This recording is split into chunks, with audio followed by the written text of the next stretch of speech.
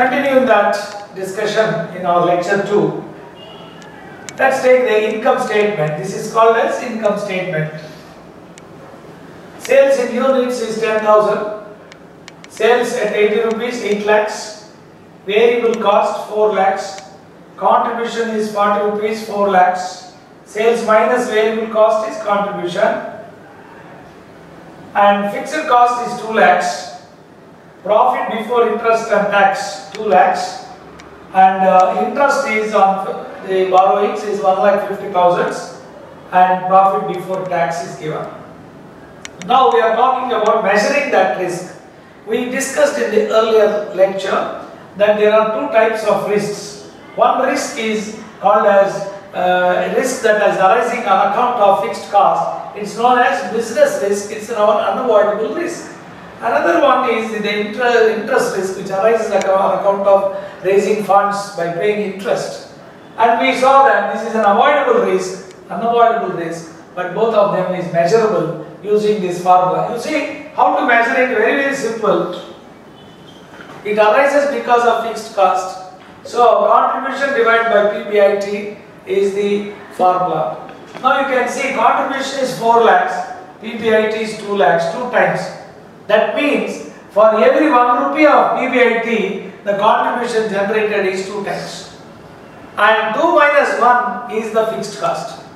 Similarly here, operating leverage which arises because of interest, PBIT divided by PBT is 2 lakhs divided by 50,000, that is 4 times, 4 by 1. So that means 4 is the PBIT, 1 is PBT. So 4 minus 1, 3 is the interest. That is the understanding. And combined leverage, DOL into DFL, this product of this both is called as combined leverage. Now, in the next lecture, we are going to understand how to manage this risk. What is the risk means what? How we can manage it. So, interpretation of this risk is what we are going to see. What you should understand, friends, if DOL is more, it means fixed cost is more. DOL is low, fixed cost is less. DFL, this is called DFL, and financial, same thing. If financial leverage is more value, it means risk is high. If the value is less, the risk is less. That is what you should understand. Now we are going to discuss these risks individually and also tell you how to manage these risks. That is the starting point. Then I am going to take situations like why big entrepreneurs will be lost. You can take an example of Malia. How he lost, we are going to see using this concept only. Right. So, risk measurement. Second lecture is on risk measurement.